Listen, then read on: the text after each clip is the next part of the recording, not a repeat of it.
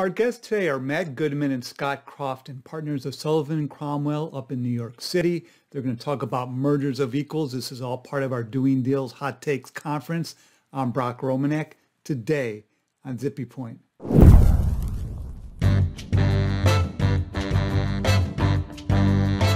Mergers of equals, an interesting topic. I've worked in-house at Lockheed Martin, which was the conglomerate of 17 different companies. And Martin Marietta, when they merged with Lockheed Corporation, that was sort of a merger of equals. I got to the company right afterwards. And it was interesting to be there and part of the culture and see how people always referred themselves to Heritage Lockheed or Heritage Martin Marietta. And I was one of the oddballs that would come in after the deal. It was shortly after the deal. So, you know, it definitely played a big role in how people thought of themselves, even though it was now a merged entity. So I'm going to turn it over to you, Scott, to kick us off and explaining what this is all about. Sure. Thanks, Brock. So at the highest level, when we refer to a mergers of equal deal, what we're referring to is a transaction that typically involves a 100% stock for stock transaction involving two similarly sized companies with complementary businesses. There are some instances where there's a cash component, but it's not typical. And in a true merger of equals, there are often expansive social governance and compensation details that are spelled out in the merger agreement. And we're going to spend some time talking through both the financial considerations of what makes mergers of equal unique from that perspective, as well as the governance considerations that are again unique to merger of equal transactions. So with that, Matt, would you like to get into the financial considerations? Yeah, and the financial considerations, atypical of most of the type of deals we work on, don't actually get a lot of time spent on them in terms of negotiating, collars or mitigating fluctuations in the market risk, because there's generally no to low premium deals here. And it's truly a combination, not really one party acquiring the other, and each party, because they're in complementary businesses or similar industries, share kind of macroeconomic risks. So you don't have that same, you don't have those same issues that you would have in a typical acquisition where you're worried about the value dissipating in one versus the other, or even in stock for stock deals where it truly is an acquisition where you have some of those risks. So there can be a floating exchange ratio where the ratio shifts to ensure a constant or kind of relatively constant value exchange. But for the reasons I mentioned up top, that's really uncommon for an MOE deal. The typical structure is a fixed exchange ratio, right? Because it offers some dilution protection, and usually MOEs involve companies, like I said, in similar industries. So the macroeconomic influences and risks aren't really going to impact the deal certainty in terms of value. Collars on the exchange ratio and walk-away rights are pretty unusual in a true MOE transaction, but just for filling out the story, collars are typically structured to provide an upper and lower bounded exchange ratio, limiting the number of shares of the combined company issued within a range. There's sometimes walk-away rights, which can either be kind of an absolute walk-away right if the value fluctuates below a certain threshold, or conceivably above a certain threshold. But often you'll see an added layer, and those are called double triggers, where the walk-away rights only apply in the event of a decline that meets a percentage over and above the decline experienced by kind of a negotiated basket of peer companies or some industry indices that the companies involved in the MOE are part of. So the other interesting thing about MOEs, in addition to almost having kind of reciprocal financial terms, is that there are a lot of reciprocal terms in the deals that typically get hotly negotiated in acquisitions. So I'm going to give it back over to Scott to work through some of those. Sure. And I guess I'd just say one additional thing on the financial terms is that the bankers still find things to do. often there's a debate as to do you use, a 20-day VWAP, a 90-day VWAP. If one company has significantly underperformed the other over the last couple of years, they'll argue a pure stock price isn't a fair metric because of the intrinsic value of the company. So the bankers still find things to do on these deals, besides all the collars and the like that Matt talked about, but completely agree. On the terms that Matt referred to, the reciprocal other deal terms, in some ways, negotiating the merger agreement for a merger of equals is one of the easier negotiations you will face, at least on some of the traditional terms that you negotiate. So when you set up the reps and warranties, if you're the first person, if you're the first party serving up the initial draft, you're likely going to set those up to be reciprocal, so that each party is making an identical set of reps, and each party is going to be saddled with an identical set of interim operating covenants, with the view that what's good for the goose is good for the gander. And so what that leads to is a much lighter negotiation of those terms, because there isn't one party anchoring at 9 and the other party coming back at 1 and working your way towards the middle. You're really trying to come up with something that is fairly middle of the road.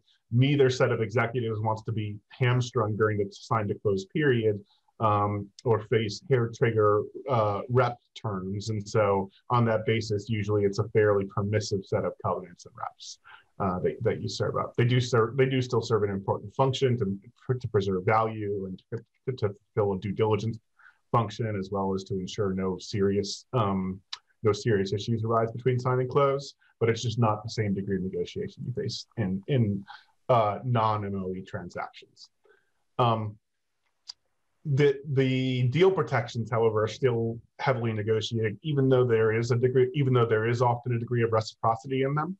But by agreeing to a merger of equals, in some sense, both parties have set themselves up and have put themselves in play for an interloping bidder who may not pursue a merger of equal. As Matt noted, typically there's a limited or no premium in these transactions, and in our experience, that creates some concern at the two companies that they could become ripe for a takeover.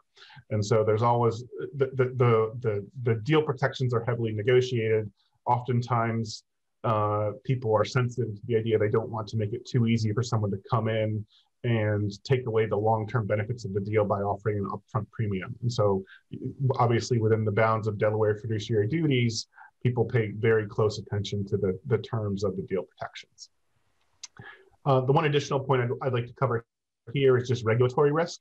As I mentioned, often the two businesses are complementary and they don't face direct competition in all areas. But there is, because they're often in similar or the same industries, there is a degree of competitive overlap that needs to be addressed with the regulators. The parties need to come to an agreement as to the degree of regulatory risk that they're willing to take and the commitment they're willing to take to get the deal done, recognizing that in some sense the parties have put themselves at risk of an interloper by signing up the deal. They do want to make sure that there's a high degree of certainty that they will achieve a deal. Typically, this doesn't rise to the level of an unqualified hell or high water, but it is a significant commitment from both parties to do what it takes to get the transaction done. The next topic I'd like to transition over to is just around the governance and social matters that we talked about previously. Why don't we start at the top, which would be with board representation. So when I think of a traditional merger of equals, I'm usually thinking of a 50-50 board split, in which half of the directors come from one legacy company and the other half of the directors come from the other legacy company. If the MOE is a little bit of a sort of an unequal MOE, there could be an argument as to why one party should have a slightly larger board representation than the other party, but that would need to be counterbalanced by other factors or by supermajority mechanisms to create the protections that would get people comfortable around an unbalanced board. There's a famous example in which of the Duke Progress Energy transaction, in which the day after closing, the new board of Duke ousted the CEO, who had been a legacy Progress CEO, and installed the former Duke CEO, which was viewed as a retrade on the spirit of the MOE. There were no hardwired protections in that transaction, and you can see the results of that transaction now, even several years later. The people often do put in supermajority protections for some key provisions to prevent a situation where we're in a situation where if there's a slight if there's a board inequity, that someone could wind up undoing the carefully calibrated MOE terms. So that's something that people have been sensitive since that deal took place. On the board, there's also the question of the chairman role, as well as the lead independent director role. Approximately half of MOE transactions in recent years designate one party's CEO as the new CEO of the combined company, with the other party's CEO serving as the chairman or executive chairman, but then there's no further specified succession plan. But there are many different flavors to this. In some transactions, the succession plan's locked in and the parties expressly negotiate and structural arrangements to ensure a specific succession plan. So that could be a situation where one party's CEO is the CEO of the combined company, and then the other party's CEO is chairman, and then they swap positions after a set period. It could be a situation where one party's CEO is the CEO for a period and chairman for a period of time, with the other person serving in kind of a holding role where they would eventually take over the control of the combined company. And then there are some situations where you could have a co-CEO role. That's less common, and there are examples of when that's run into trouble, but that is an option that people sometimes pursue. And there are a lot of different flavors here as to how you can structure it and what role you want. But at the end of the day, the question of whether you can pursue a viable merger of equals often depends on these high board and CEO level decisions. You really need to have two companies who have similar goals relating to the management of the combined company in order to have a deal that's going to work. If both boards think that their CEO is the best CEO in the industry and the right person to run any combined company, there's not going to be a path forward to an MOE in all likelihood in that scenario.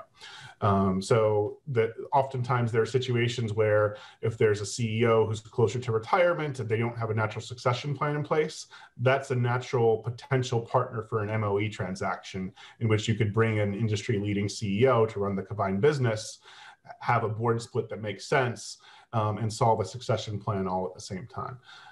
But the specifics of the situation that are bringing the two companies together will dictate these combined company high-level management type questions. I mentioned lead independent director before as well. That is often a tool that can be used as something of a balancing mechanism. So there's always these negotiations are carefully calibrated to try to create a situation where the two parties both feel like they're getting a fair deal, and by giving a party who may feel like they're getting less of the sort of the decisions on their side of the ledger, giving the lead independent director role, which could be a quite an important role, as a way to balance things out there as well. So oftentimes it would be the party who otherwise felt like they were getting a little less could get the lead independent role in that circumstance. Matt, do you want to talk a little bit about senior management roles? Yeah, so in addition to splitting up the board and the CEO positions, companies often want to figure out who will also fill the roles of the senior leadership teams or the senior management teams at the combined company. And we have not really seen the evolution that we've seen with the CEO and board structures formally and in a granular level being built into transaction documents. These are often negotiated and discussed amongst the board and the CEOs themselves once those decisions have been made. But the CEO does want to ensure that the CEO and the board does want to ensure that the going forward business is managed by a relatively balanced mix of the two companies' senior management. You'll have different scenarios depending on kind of the demographics of the existing management teams at both companies. So, for example, if you have a CFO and GC of one party that is planning on retiring soon, that makes those decisions a lot easier. But often you'll have the CEOs kind of co-chair a steering committee between signing and closing and figure out who is best suited for each position. That oftentimes can be very smooth, particularly if the CEO and the board level discussions have been handled well and everyone's on board. in the transaction that was subject to some notable litigation over the fall this past year, Cigna and Anthem. Not the only reasons this deal fell apart, but there was certainly some issues between the two CEOs and some animosity over the decision to have one CEO lead the company going forward. And the steering committee that was supposed to determine who would fill the other, senior management roles was fraught with all sorts of conflict and issues. And that deal ended up falling apart. And that process wasn't as smooth as one would have hoped for determining what the combined company would look like. And this actually goes to a point that we touched upon, not probably expressly, but at least implicitly at the top, is that how you frame any one of these transactions is really important. The Cigna Anthem transaction was actually more of an acquisition in terms of its features on the ground. So there was a cash component, there was a premium, there was asymmetry amongst the board seats. But it was marketed and advertised and communicated as an MOE and set some unrealistic expectations. And again, that is not the end all and be all as to why this transaction didn't run smoothly and didn't close and didn't have a successful story for the two parties for the transaction. But it did create a lot of friction in the transaction, particularly in the interim operating period where the wheels started to come off the transaction.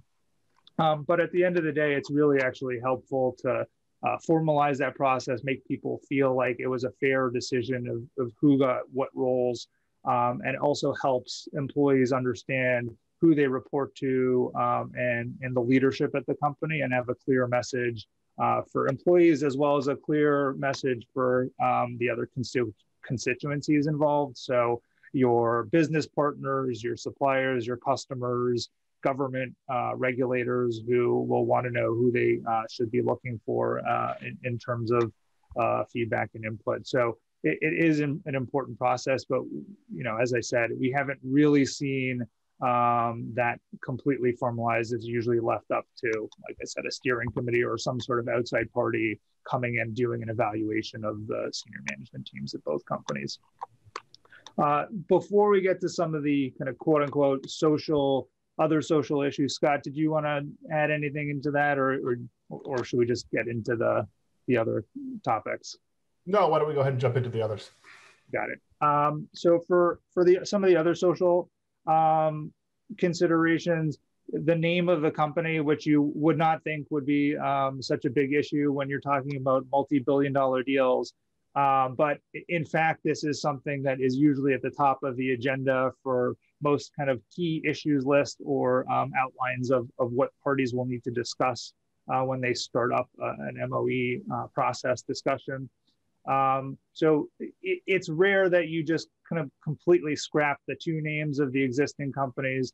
Usually there'll be a combination of the two, or one of the company's names will be retained.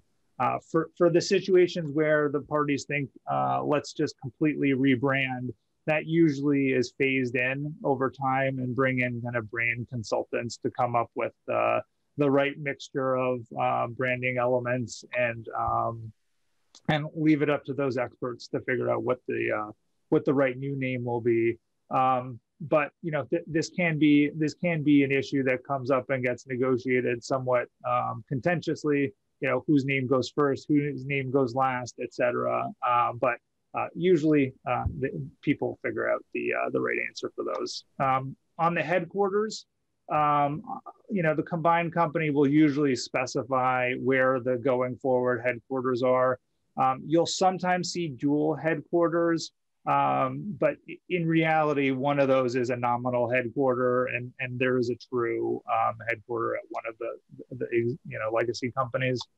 And the other thing to think about here is sometimes some businesses have a long tradition of being supported by a local community, and the optics and the political response to removing the headquarters from that location may be an issue. And so there's some thought to that, and making sure that the response from either local government or local communities is factored into those decisions. Yeah, and I would say that can be amplified in cross-border MOE transactions, where we're talking two different countries, where in two different regulatory approval regimes for the transaction. Yeah, really good point.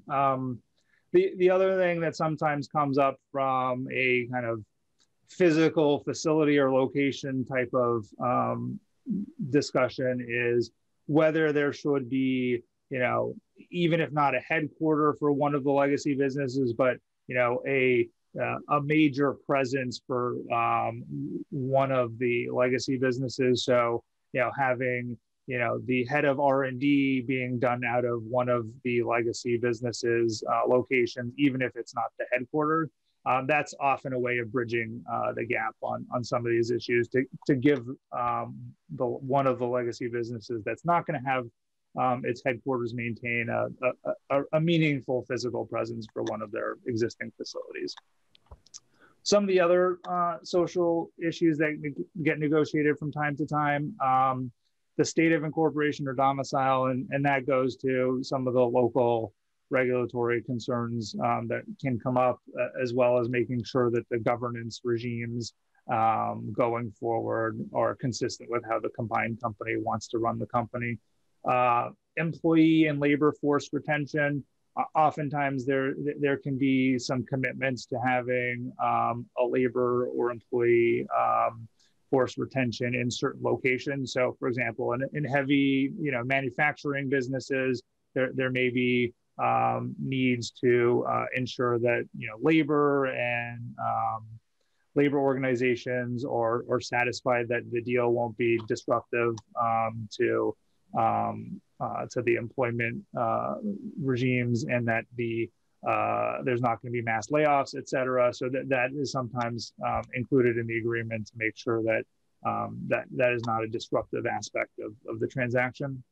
One thing that we might see going forward as a big issue, particularly given the news out there on political contributions and the governance interest in political contributions, is having a treatment of how those are handled at the combined company. That's not something we've seen historically as a big issue or something that gets negotiated or spelled out in any agreement, but I think we'll keep a lookout to see how this goes. Like I said, particularly given the pressure from governance advocates for how companies treat their political contributions going forward. So one thing that we haven't got to yet, which is a big component of the negotiations, is executive compensation. And these can be tricky given that MOEs may or may not trigger change of controls, but I'm going to turn that over to Scott. Thanks, Matt. And Matt's exactly right. One of the first places that we look to conduct diligence when a client comes to us and tells us they're considering an MOE, it is a careful read of the benefit plans and the severance policies of the two parties. In a true merger of equals, it's possible that a change of control is triggered for both parties, but it's a very fact-specific analysis. Different plans have different triggers, and different triggers have different meaning, whether it's a single trigger or a double trigger, and exactly how the triggers work. And that can create some frictions. You have two executive teams who realize that they're being combined into one larger executive team. There will be some synergies from going from two teams into one team. There's a sense of, there's a desire to create what I would consider a level playing field around the treatment of executives in the event the transaction happens. So if the two plans and employment arrangements are not naturally harmonized, that there's sometimes a desire to pull levers and figure out a way to come to a harmonized approach to CIC treatment for both parties. Oftentimes that comes in the form of agreeing that the transaction would be would constitute a CIC trigger, but that would be subject to double trigger vesting in the event of a qualifying termination after the closing. But working through that is important, and giving a degree of comfort to senior executive teams who are likely highly marketable, and giving them comfort around their role in a go-forward company, or their comfort around their compensation in the event they were to no longer move forward, is an important component to keeping stability during the time between the time you start negotiating the transaction and the time that you ultimately close the transaction. It's also common for the combined company to grant some form of a reload or integration award to senior management to help motivate them in achieving the desired synergies. This is an area where we spend a lot of time working through MOEs and coming up with a plan that we think is fair to the shareholders and is fair to the management teams, and will keep the management teams motivated as we move forward in the transaction. So that's the executive compensation piece of this in a nutshell. I think just to conclude, we've talked through a lot of the key deal points. We'd like to just talk more holistically a little bit about what we view as the keys to a successful merger of equals. And one of those isn't something you're going to see in the legal documents, but it's really a cultural integration question of creating a culture in which there's a feeling that you're working for one combined company, that it's not going to be an environment in which there are the red shirts and the blue shirts on the teams going forward after the deal closes, but rather one in which the company is working together towards its combined goals. Coming up with the right calibration for that is important. Some of that plays through what we talked about at the top of this discussion and through the different mechanisms of developing a combined management team and building a best of breed company when you combine the two. And coming up with the right balance. There's no one right solution for that. These are very politically sensitive. They're sensitive to the people who are involved in negotiating them. They need to be carefully calibrated, and the discussions that take place between the parties need to be carefully calibrated as well. That there is always a sense, to some extent, that each party believes in the way they've been operating their business, so that obviously that their business model should be the go forward. There needs to be a recognition that both parties are bringing important attributes and values to the equation, and that the combined company can truly be stronger than either of them individually. Additionally, there is always the important role of identification of synergies. That's both cross-selling opportunities as well as cost synergies. Oftentimes you'll need to get consultants involved, so that can be done in a clean fashion without creating antitrust issues. But that synergies analysis is a key component of any MOE transaction, and figuring out what the value is here to combining the two businesses. And that can also come in the form of facility consolidation, and figuring out how do we build the best individual combined company on a go-forward basis. And then there's a key component there that ties to the communication strategy going forward. Matt, do you want to share a little about communication strategy? I just wanted to touch upon something on the facility consolidation point, which I don't know if we have an answer to this yet, but it'll be interesting going forward in terms of how the world responds to post-COVID with working remotely, and whether whether it'll be an opportunity to reduce physical facilities and locations, and how that will factor in going forward. But one of the key things in terms of whether people will view an MOE transaction as successful is right from the beginning, messaging and getting the communication strategy right with all the core constituencies, not just the marketplace from a shareholder perspective, but a customer supplier communication strategies need to really be well thought out in advance, as well as kind of local communities, the labor force, et cetera. Getting the messaging right from the beginning really sets you up to have a potentially successful transaction. Thinking about it last minute or having a couple missteps in the communications kind of putting you on your back foot, and then make your actual integration planning and execution of your integration planning that much more difficult. That was what we had in terms of kind of core and key considerations for MOEs. So I think we're turning it back over to you, Brock. Yeah, it's interesting how remote working will play into this, because like in the Lockheed Martin Marietta case, the headquarters were on different coasts. So the fact that Bethesda was chosen as a headquarters and that's where Martin Marietta was, means that the MOE was really tilted towards Martin Marietta. It's inevitable because a lot of people didn't want to relocate from the West Coast. But now with the ability to work remotely, much more easily, that might be solved. On the other hand, working remotely, I think, slows down the process of true integration of culture, because you don't have all those soft, collegial moments where you're having ice cream and cake for someone's birthday, all those small things that really play a large role in building true relationships among colleagues. So it'll be interesting to see how it all works out. So we're taping this as the brackets have just been announced for the March Madness. Matt and I are rooting for Michigan. Scott's rooting for Michigan State. The Big Ten sure should do well, we would think, but you never know. We'll see how it goes. As long as Ohio State doesn't win, it's okay. Exactly. We can all agree to that. Great job, guys. Thanks very much. Thank you.